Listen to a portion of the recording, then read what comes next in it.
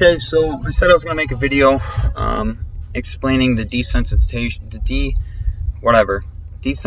knock sensors on Dodges, okay? So we're going to go to this file here. This is my personal truck. Now, my knock sensors right now are currently set 100% to stock. So on my personal vehicle, I run knock per cylinder. That way, if the whole motor isn't suffering for one cylinder, instead of global, and that's your personal choice, so nothing to be said there. Knock threshold. This is a voltage. This is RPM versus air charge versus the knock sensor voltage. Now, 700 milligrams of air charge is 0.7 grams, whatever. Let's go back over here once, okay? So random log I took of my RAM, which doesn't really, I don't really know if it even shows any knock on this exact log. I get knock in a few spots up top, so maybe I can see if I can get something to show up.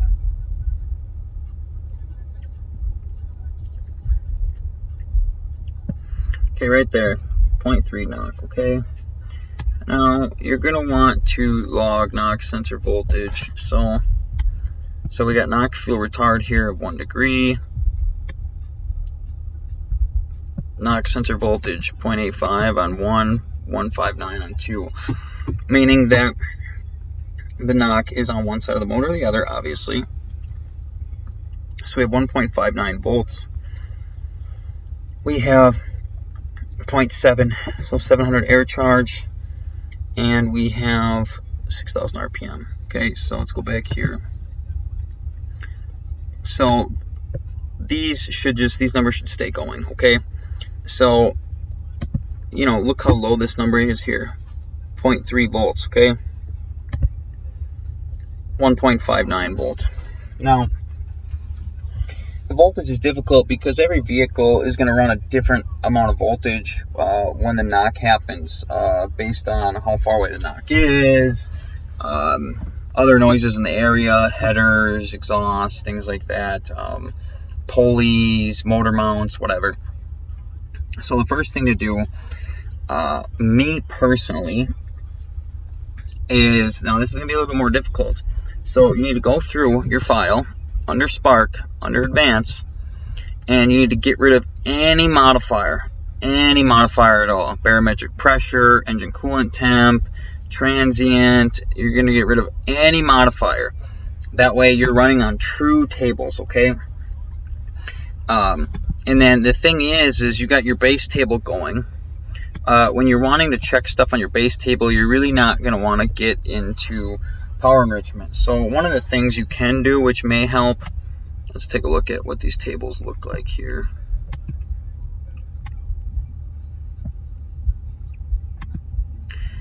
So we got 0.3 to 0.93. So copy this whole table here and paste it here. No, it doesn't work like that. It'd be nice if it did. Unfortunately, it doesn't. So these tables honestly should kind of match closely, but it'd be easier if it does. So if you could modify these air charges here to match these, or copy and paste the ones that transition over, or you can just leave it stock. What's going to happen is that the vehicle, when you're driving, is going to try to find a timing in between these two tables during certain situations, which can show up as knock retard, but there is no knock retard, it's just it pulling timing. But essentially, you're going to want to start off with your base throttles. You're going to want to drive around like normal, get on it a little bit, but not really get on it where it wants to go into power enrichment mode, things like that. You want to collect as much data as you can. Okay, when you're collecting the data, you're going to want to get see, I have a retard chart and a retard wide open throttle chart, so I can log where it's actually happening. You can see that, well, these numbers are the same on here because this is the wrong layout, but you'd want to have these numbers match your graph here. So for those of you who don't know how to make histograms, you want to have your RPMs and your air charge. See, RPMs, air charge, spark retard. I mean, you can pretty much copy this. Just make sure you use the right information. You go back here, you right click here. These are your rows. You click copy labels, columns, copy labels. It's super easy to do. Just make sure when you get to it, you have anything that you're trying to log in here, and preferably in here as well. Okay. Now, if you drive around and you notice a lot of knock retard is showing up, but these voltage numbers aren't very high, it brings you to your step of desensitization. Okay, your desensitizing step is very important to be done the correct way. And basically for me, I find myself race fuel or ethanol, and I get my octane to about 100 in my vehicle. Once your octane's in 100, drive around and collect the data again. Now, technically, the higher fuel on a car that has stock spark tables, it'll be mainly zeros, because the fuel takes away any of the real knock. Whatever's left after you take away the real knock is your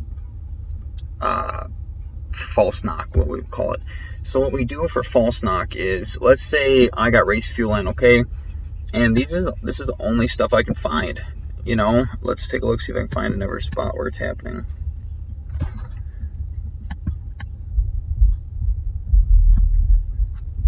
I think that's the exact same spot. Let's see if I can find another one. This log is awful for this. I wish I could have used a different one. See if I can get a different log here.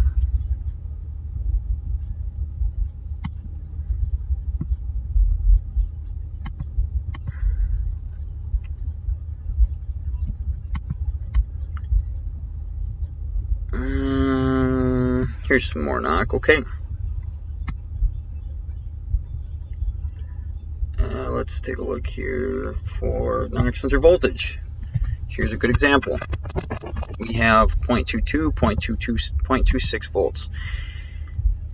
Let's say we have the race fuel in and we're getting this. We go from there and we check the graph. So we're looking at 1600 RPMs. We're looking at 0.6 air charge. So just say cylinder 1. 1600 RPMs, 0.6. So look at that number, 0.278. So that's 278. What do we got here? 260. That's definitely close enough to set off a knock, and it might have been a different cylinder. One of the things you can do, and I don't remember off the top of my head, is you can actually put each cylinder up and try, in certain vehicles, you can try to see which cylinders the knock is actually occurring in. And I don't remember if you can do it on this Hemi or not. So what you want to do is you want to right click in here, add channels, go to knock, see if you can find knock per cylinder, and then you can log per cylinder, and you can adjust it from there. So let's say this reading was on cylinder 1. If it was on cylinder 1, you'd go through and you want to desensitize it by a percentage. So let's pick 5% once and see where that gets us. Not bad, small gain. So at that point, you drive it again and see if it goes away.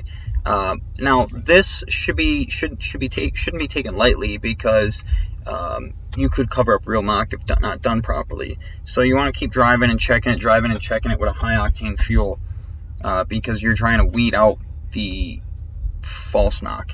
Now if it feels safer about it, you can go like this and just desensitize it right there.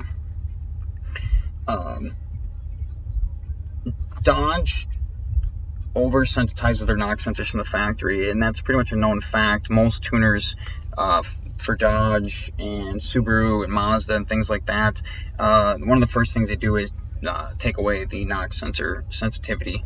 I know I have a friend who does a lot of Subarus and picks up like 35 horse on Subarus just by changing the knock sensor settings. Now if you can't pinpoint the knock to a single cylinder, you're going to want to do the same thing to each cylinder. So if 5%, you do 5% of every cylinder. And if that works, it works. If you have to do more, you have to do more. But like I said, the best way to do it is see if you can knock it down to cylinder by cylinder. But like I said, you need to have some sort of a high octane fuel in. You get around 100 octane in one of these vehicles, you should not have any type of knock, especially on stock timing tables.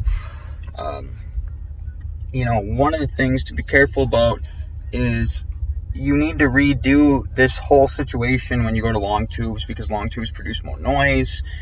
There's all kinds of... It doesn't hurt to do this every few months as you're perfecting your own personal file to make sure that you have things exact, because Hemis do not like knock. Hemis do not like spark. They do not like ignition. They are prone to completely destroying pistons without a second thought. You know, a guy like me, I could drive around on a hot tune for years without blowing my motor. I know people that you put a hot tune on their vehicle, they'll blow it up before they get down the road. Hemis need to be protected. And one of the biggest things I can tell you with Hemis is that you honestly should look into ethanol or higher octane fuel, or possibly look into running a higher octane fuel just so you know you're going to get on it, you know, things like that, just to be safe, because, you know, you'd hate to lose a $3,000 to $7,000 motor for no reason. You know, as you can see here, we're at like a cruising RPM, and we have knock retard, and we shouldn't have knock retard. I mean, look at these volts. These voltages are low, and this is an oversensitivity Dodge, and I believe that in this tune we had 91 fuel in. So that tells you how oversensitive they can be. You can see the voltage kind of stays right around the same. So once in a while it bumps up. But like I said, once you get the around 100 octane fuel in, you'll be able to see what is false knock. One of the things that I do recommend, sorry I ramble a little bit, one of the things that I do recommend is having your spark, and I've changed my spark tables recently, but having your sparks very similar to each other. That way it's not trying to fight between tables. So, you know, this 93 and this 93 table should, honestly, they should match each other.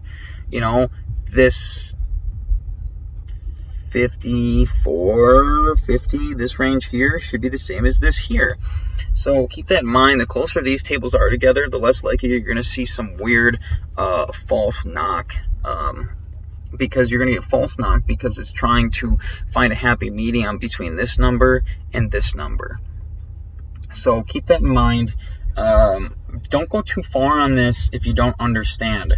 If you don't understand, feel free to message me, and I will message you back and kind of try to help out or help understand, or give people the, I guess, the help. I don't know.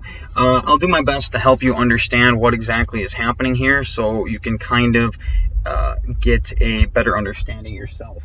After I turn this video off, I'm going to make these maps very close to each other, and I'm going to smooth out some issues in here, kind of like this weird little bubble right here.